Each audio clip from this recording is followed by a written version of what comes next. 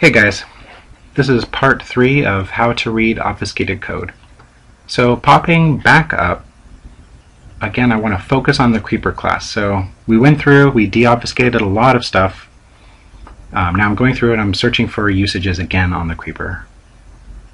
So we see the living map manager, which we just stepped through in part 2. Now we're going to move on and let's take a look at what this is.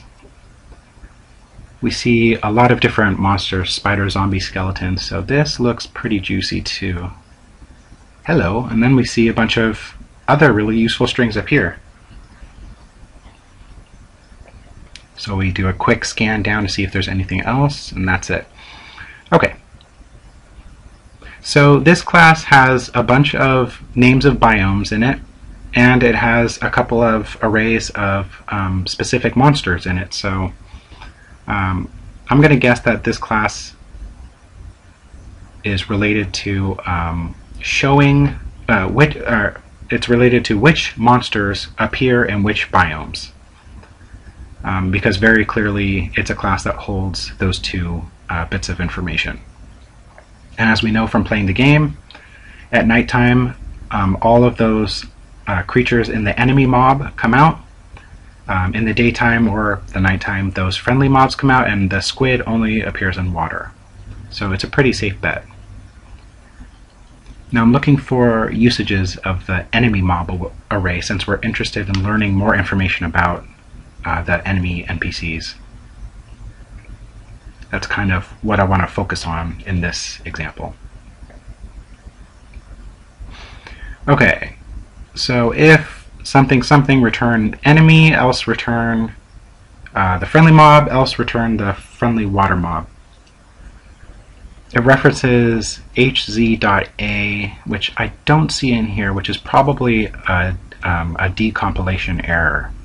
So I could hold down and figure out and try to determine what .a, .b, and .c are, but it really doesn't matter. What does matter is we know that this method is the only way that that enemy mob array gets returned. So hz.a most likely means if it's nighttime and some other conditions are right, and same with hc.b and c. So we don't need to go into that right now.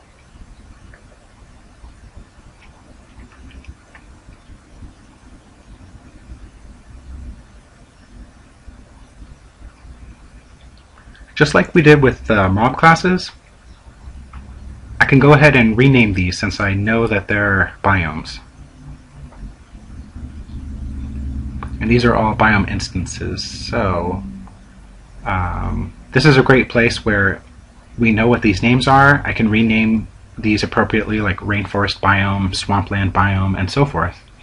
And then find usages, and that will give me additional information into what other related classes are and what they're doing. So if I was interested in finding out how often certain biomes showed up, or if I wanted to make a mod that guaranteed like the snow biome would be created in my file or something, I could spend a lot more time right here.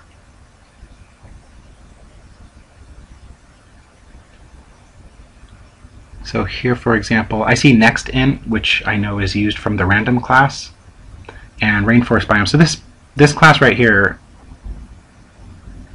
most likely is related to generating random biomes. It has random in it. It references all those biome classes we were just looking at. I see lots of usages from the random class: nextInt, nextDouble, nextFloat, and so forth. So very quickly, we're looking for just easy pickings. I'm going to call this random biome generator.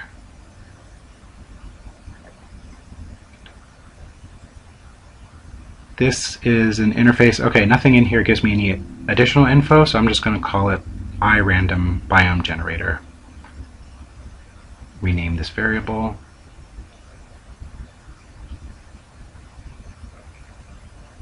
If you're familiar with Java, you know that a classical way to name interfaces is to append them with an I. Modern day usage, it's not used so much, but for our purposes, it's fine for now. pop back up to the creeper.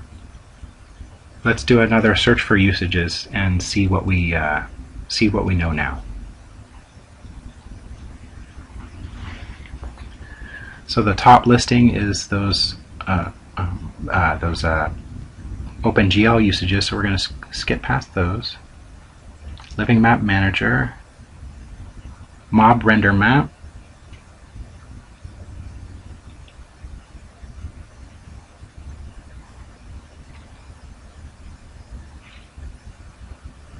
okay, so this is the only class that uses the creeper that still doesn't have a name.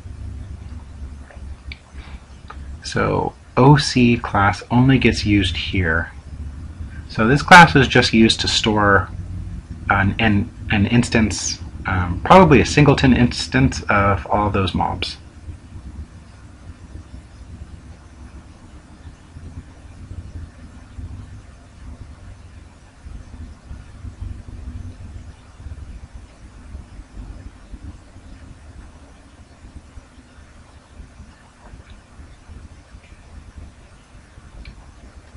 This is very clearly, you can see that the constructor is private and this is a public static variable, so this is very clearly a singleton for this class.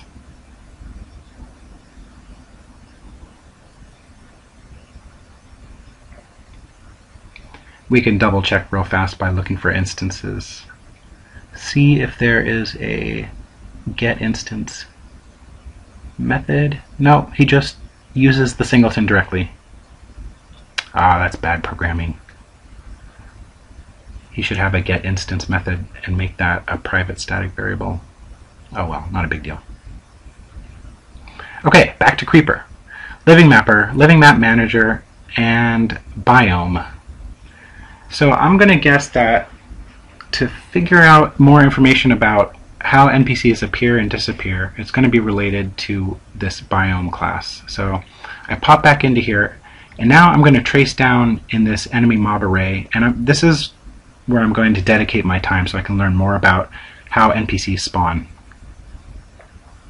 I can see that the enemy mob array is referenced only twice, so that's going to make it really nice and easy to drill down into this. Here's that get mob array method that we renamed a little while ago. So let's do a find usages on it. Okay. We see it gets used here and gets a reference to it. So this array is either going to be the enemy array, the friendly array, or the water mob array. So I'm just going to look down. Here we see that mob array only gets referenced right here. So let's give this a better name. So living equals mob array get constructor new instance. Okay, this is the only place where one of those mobs gets created.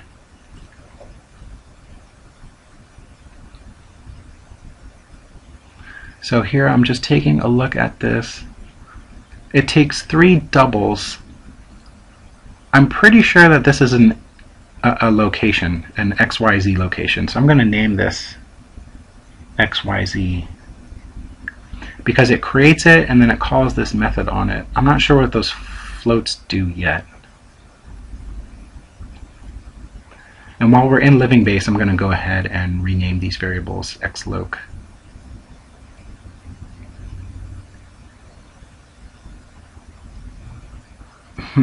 Xloc, xloc2, xloc3.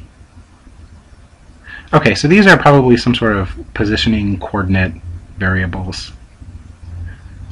I don't care too much about positioning right now, so I'm not going to drill down and figure out what the differences are. I'm just going to name them 1, 2, and 3 right now because I don't really care. But this definitely looks like it's some sort of set position function. So that's pretty much it. I hope you learned something. I just kind of tried going through and talking out loud as I went through and picked apart this code. Now I have a good amount of information. I'm pretty sure that the code above this piece of code